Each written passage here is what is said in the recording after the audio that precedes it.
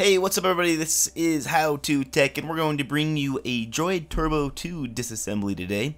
This is a Moto Maker version of it, so it's white and blue accents, kind of cool.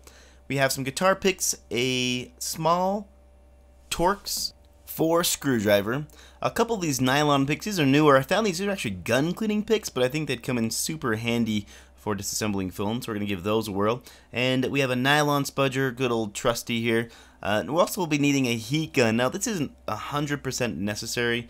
It may just make the job a little bit easier of getting the back off of the device. So first thing you want to do is make sure your phone is powered off. So we're going to go ahead and do that right now. We're going to go ahead and power the phone down. And then we're going to go ahead and want to eject the SIM card slot and remove that out of the phone. Now normally there's a little hole underneath this you can use to pop the back cover off of the back of these Moto devices, but on this one it's actually not there, so we're going to have to find a new way into the phone. So we're going to take our heat gun, we're going to heat the back up. Now this is a plastic back, so we're not going to do anything crazy like melt it. We're just going to get it nice and warm, working our way around the sides of the device and then down through the middle as well. The inside of this phone has tape all over it to keep this back cover on. So we're going to want to apply nice even heat all the way around. Now again, like I was saying, you don't want to get it melty hot, but you do want to get it warm. The goal is just to loosen the adhesive a little bit to make it easier to pry the back off. And the back is really flexible, so you don't have to really be worried about breaking it when bending it to pull to remove it, but you definitely don't want to damage it by trying to slice it in to the side of the phone as well. We're getting pretty close. I'm going to take a guitar pick here, and we're going to try, there's a little gap down here on the side and the back here. We're going to try to dip our guitar pick in here and see if we can get it to slide around right through here. And we're just going to give it a little bit of force. Okay, apparently you broke a guitar pick. We could try up here at the top as well. There's really not a whole lot of gapping around this phone, so I found the easiest way to get this open is to take a SIM card slot tool and pull up here. You just want to put it right underneath the back, not too far in, and we're just going to try to get this to lift just a little tiny bit, and then we can take a guitar pick and work our way around the side of this camera holder here. Just dip it in, and we can remove the SIM card slot removal tool and work our way around and loosen up some of the adhesive around this portion.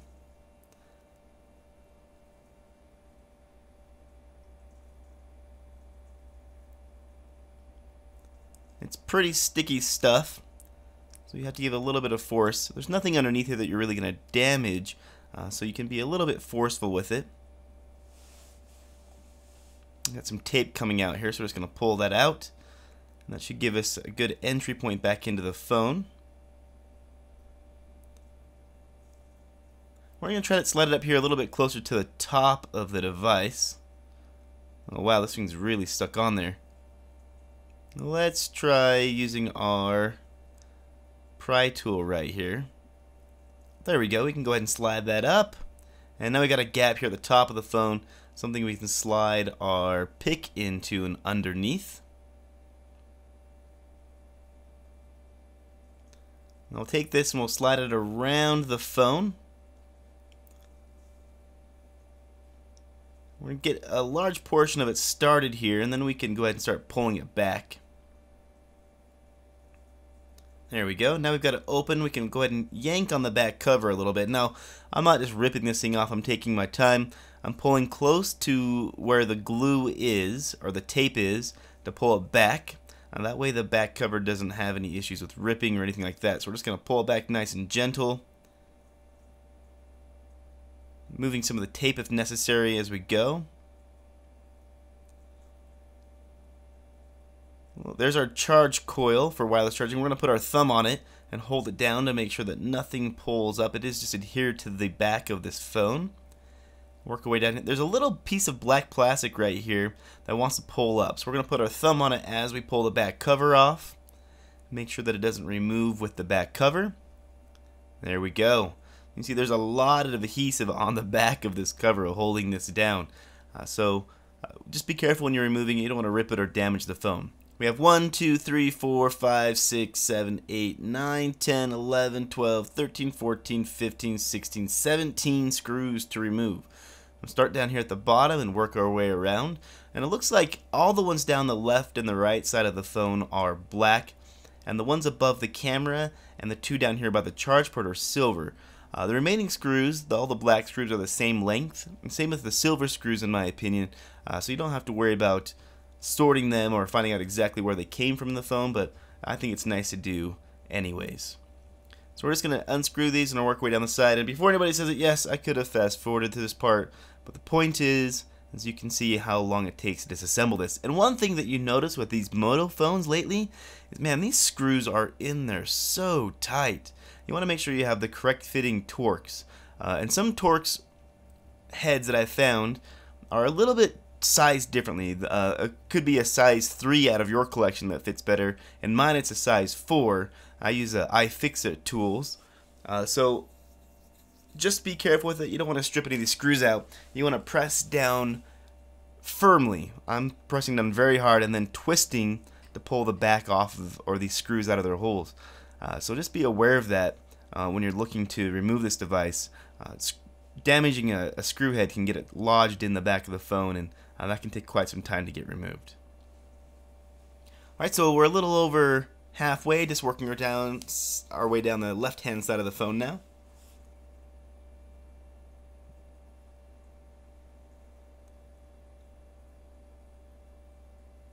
There's no button bracket on this particular phone like there has been in some of the Moto X's.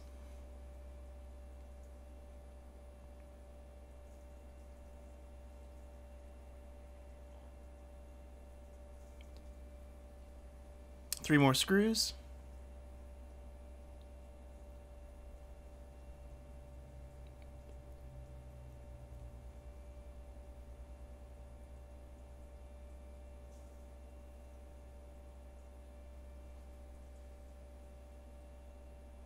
And this is our last one now.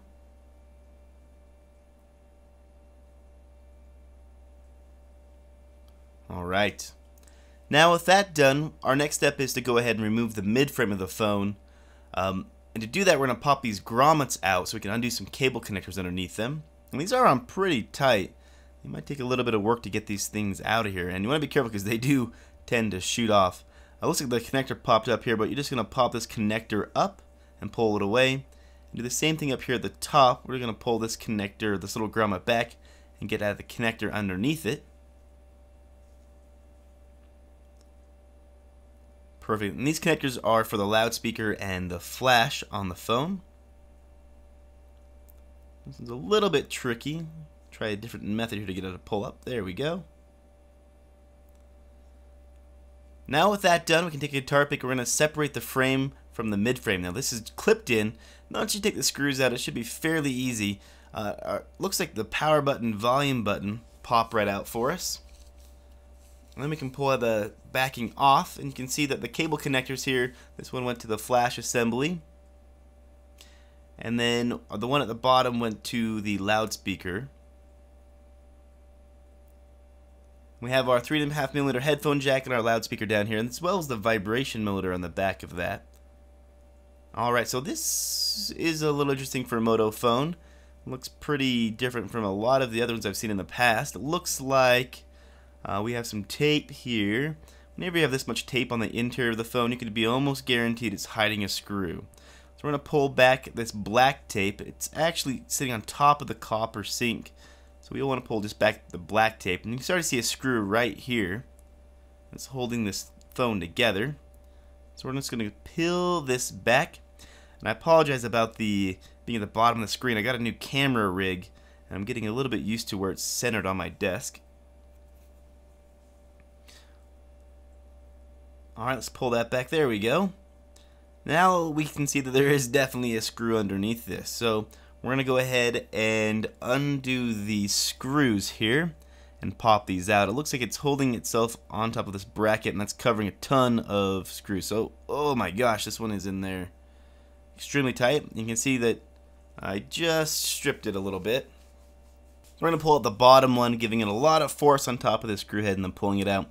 And something that happens if you do have a problem where you possibly strip a screw head, it may be easier to try a little bit larger bit.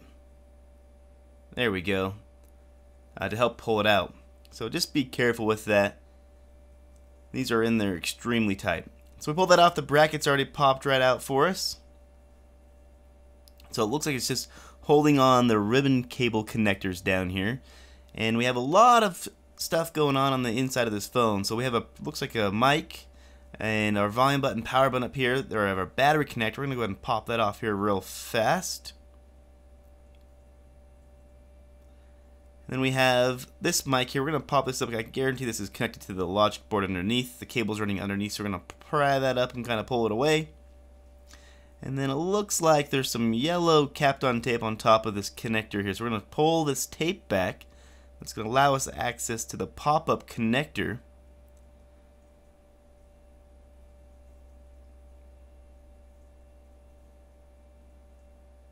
To pull back just a little bit more.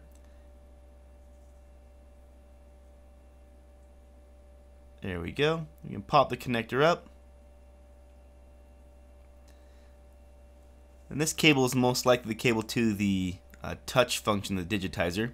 Pull it out. It's got a little adhesive underneath the IC chip here, so we're just going to pull that up.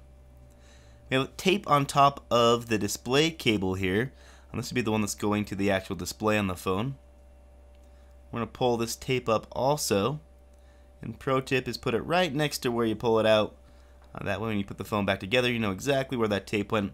We got to pry it up right on the side here. We want to put it right in the middle to pry these up. And these cables sometimes don't want to come out, and you don't want to force it. You don't want to damage any of these, so you can leave it in until we pull the logic board out. It might make it a little bit easier to get out instead of playing around with it and trying to force it out for a bit. I'm going to pull up this connector here, and I'm guessing this one is the one for the power button, volume button.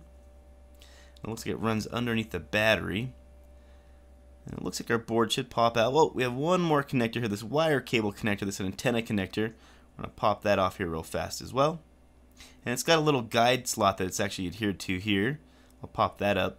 Then we can go ahead and remove the logic board out of the phone. We're going to tip it backwards towards the side of the phone and then pull it off of that ribbon cable connector there. There you go. We have our logic board out of the phone, and our rear facing camera is the same kind of pop-up slot connector. So if you do need to replace that, just pull the tape up and do it just like we did the display cable and the digitizer cable. We can go ahead and set that piece aside. And the next step is to take a look at what else we can take out of this phone. So let's see what else we have going on here.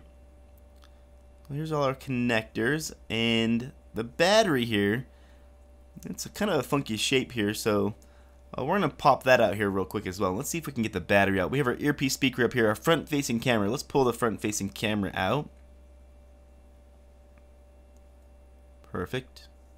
And the same thing, if you want to pull your earpiece speaker out, it's got a little adhesive around it. You can do that for sure and get that replaced. We're going to use a nice wide tool here. We're going to try to pop the battery out. And we're going to put it underneath, and just being careful as we do this. We don't want to bend the battery that much. We're just going to try to slide our tool underneath and give it a little bit of force to pull it out. Use the flat side. You can use a putty knife for this as well. If you have a plastic putty knife, that might come in pretty handy.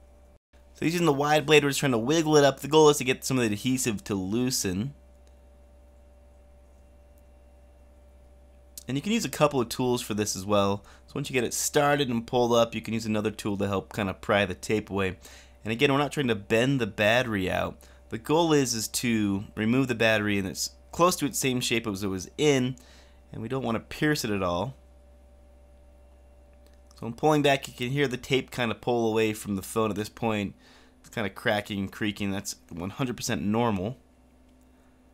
But now that we have it pulled up, let's put our pry tool in it, see if we can't figure out where this tape is exactly at. We got some definitely right up in here. Now that we have it pulled up, we have a good gap in there we can get our tools underneath. We're going to use a nylon spudger and just use this to wedge the battery up a little bit. Just work our way down to pull it out.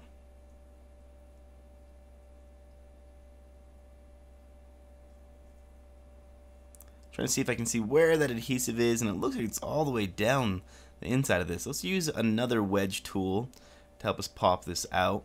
Might make our job just a little bit faster.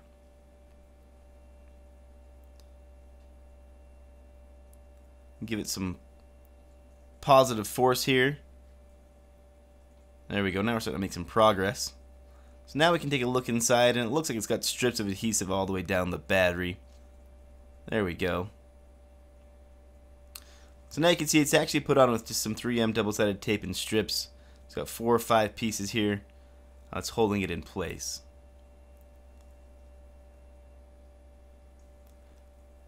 So really that's the majority of the disassembly of this phone. There's a couple more things that you could do if you'd like. I mean, you could really replace the volume button, power button. It's a shame they put it so deep into the phone you have to take the whole thing apart to get to them.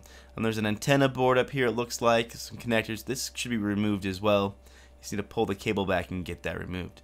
Hopefully the display some of you buy comes with this. If not, you'd have to transfer it over. Anyways, I appreciate you watching the video. If you want to see the reassembly, I'll throw that down in the description below. I'll throw some links for some tools and some replacement parts in the description of this video as well, so feel free to check those out. As always, I appreciate you watching. Hope to catch you in the next one. Peace.